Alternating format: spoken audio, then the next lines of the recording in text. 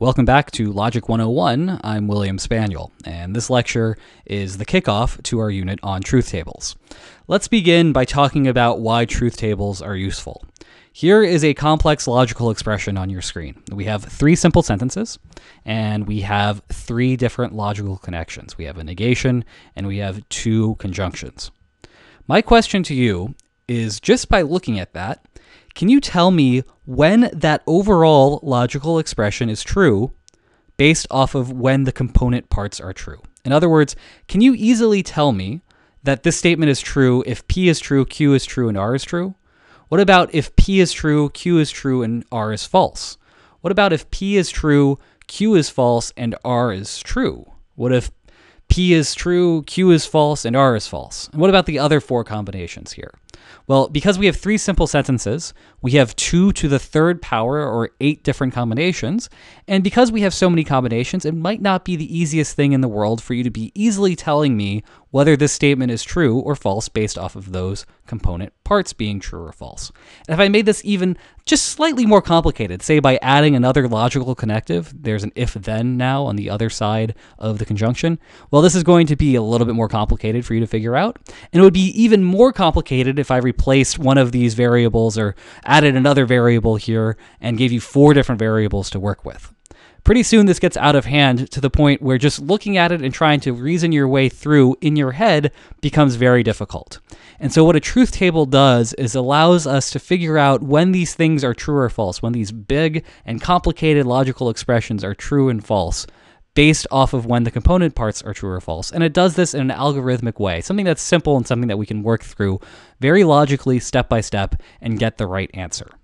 So what we're going to do here is look at how to construct a truth table, and then I'll give you a very simple example. And then later on, we'll look at more complicated examples.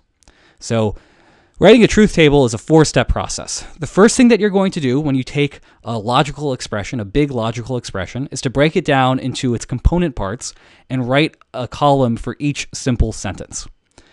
After you've done that, you're going to create additional columns for each additional more complex expression in order of the complexity. So you build from small to big. You take smaller logical expressions and you write down a column for those, and then you create bigger ones based off of logical expressions that you've created previously. After that, you fill in all possible truth values for all simple sentences, and then you go from left to right, again in order of complexity, in each of those columns, using previous columns' truth values to deduce the truth values of the current column that you're looking at. And as you go through this, you'll eventually finish, because if you go left to right, the right eventually has an end, and once you hit it, you'll be done. So here we're going to look at a very simple example. Let's look at the sentence P or Q. This is as simple as it gets, right? I've just got a disjunction here, nothing more, nothing fancy. So the first step is to write a column for each simple sentence. Here we have P and Q. There are just 2 simple sentences, so we write 2 columns for that. The next step is to create additional columns for every more complex sentence in the original sentence in order of complexity. Well, here there's only one more complicated sentence than P and Q, which is the disjoint between P and Q, so P or Q. So we fill in that third column for that. That completes step 2 for us. So step 3 is for us to go through each and every single possibility of truth values for the simple sentences.